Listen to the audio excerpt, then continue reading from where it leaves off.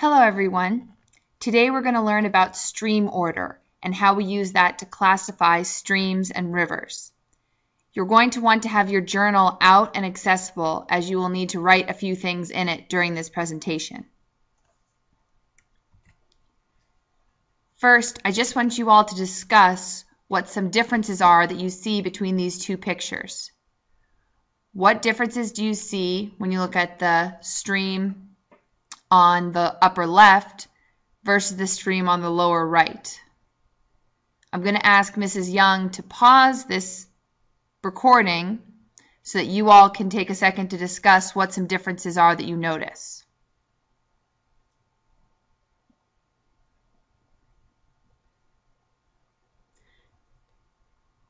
Okay, hopefully you came up with some good differences. But you might have said something like, this stream is thinner or not as wide as this one. You might have noticed that this one looks like it has a much more rocky bottom than this one does. Some other things you might have noticed, that this one looks like it's flowing a little bit more quickly around the rocks. You see some rapids, whereas this one is more calm. Those are all great observations. You might have come up with some others too.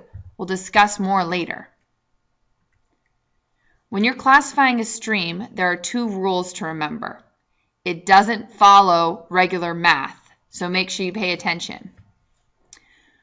When two streams of the same number come together, you increase the stream order by 1. For instance, when a 1 and a 1 come together, it makes a 2. That's what you might expect. But when a 2 and a 2 come together, it makes a 3. So anytime you have two streams of the same order coming together, you increase the number by 1. Notice here, a 3 and a 3 coming together make a 4. So that is the first rule. These two rules, by the way, you should write down in your journal. Stream classification, these two rules, it's very important. The second rule is when two streams of different numbers come together, you just take the higher number. It doesn't increase the stream order. So, for instance, when this 2 and this 1 come together, the stream just stays at 2. When this 1 flows into this 3, it still stays a 3. When this 2 flows into this 4, it stays a 4. So anytime that you have a lower number stream coming in to a higher number stream, you just take the higher number. So again, two of the same number streams coming together, you increase it, and a lower number coming into a higher number doesn't change. So the way that you get these stream classifications, you always start with the edges are always classified as class 1 streams. That's going to be where the stream is coming out of the mountains, or maybe where it's being fed by groundwater. So that's kind of the beginning of the stream. So those always start at 1.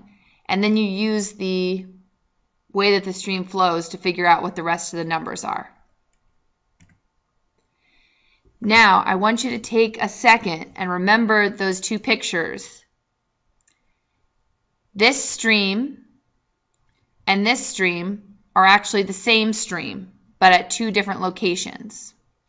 These are both the Potomac River, but this one's up near where it starts, up in the mountains, and this picture shows where it's almost about to empty into the Chesapeake Bay, which is about where we live. I want you to take the slide that Mrs. Young is passing out to you, and right now with your group, I want you to take guesses. As you increase the stream order, meaning as you go from here to here, what happens to all of these different factors? So take a second with your group. I'm going to ask again to pause this recording. Take a second with your group and just make guesses. What do you think is going to happen to all of these things?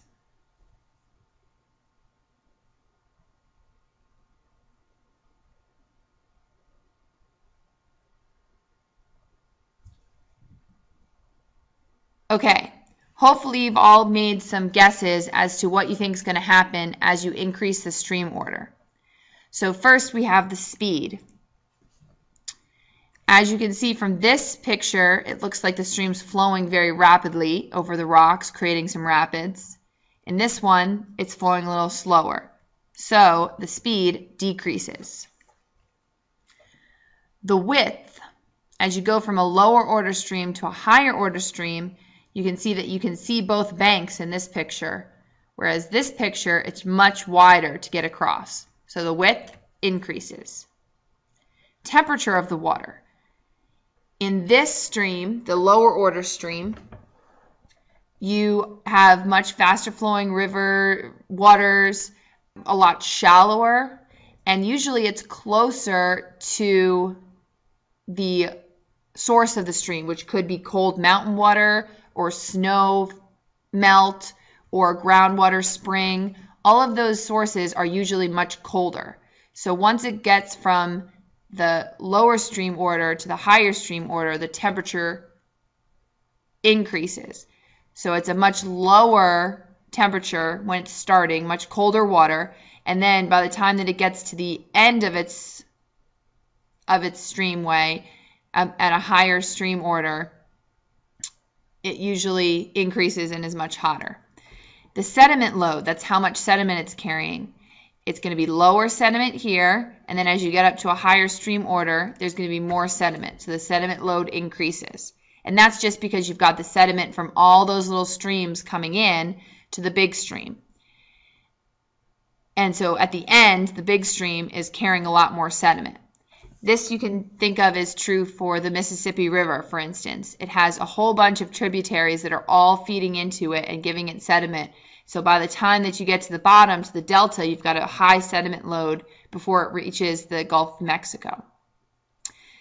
The phosphate and the nitrogen also increase because, again, you've got any phosphate or nitrogen in this stream plus any phosphate or nitrogen in all the other tributaries all flowing in to the bigger stream.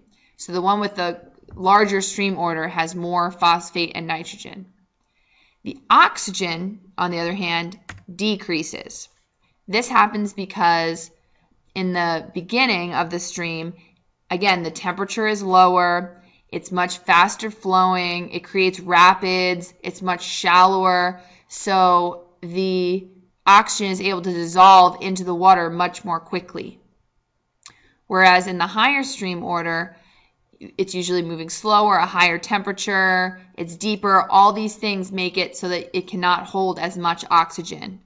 So the oxygen load decreases. The turbidity. If you remember, that is the amount of algae and sediment in the water. Since we already talked about sediment, you probably know the turbidity increases. So that means you'd get a higher Secchi disk reading in a stream like this, and a lower Secchi disk reading in a stream like this. And the amount of pollutants increases.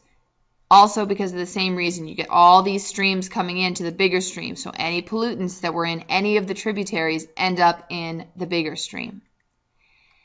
The other thing that happens, which you can see in this picture, is that it changes from a rocky bottom to a muddy bottom. So usually you have rocky bottom streams up the mountains, and then by the time it gets down, like where we have by the Chesapeake Bay, the James River, the York River, the Potomac River, if you can picture them, they're all muddy bottom now. And that's just because you have a lot more sediment that has been deposited over time. Hopefully you all did pretty well with your discussion and your guesses. Make sure you have the correct answers down on that slide, and that slide can go into your binder as notes. Now you're going to practice doing a stream order classification, and Mrs. Young will have that worksheet for you. That worksheet should go in your folder when you're done. Thanks, guys. See you on Wednesday.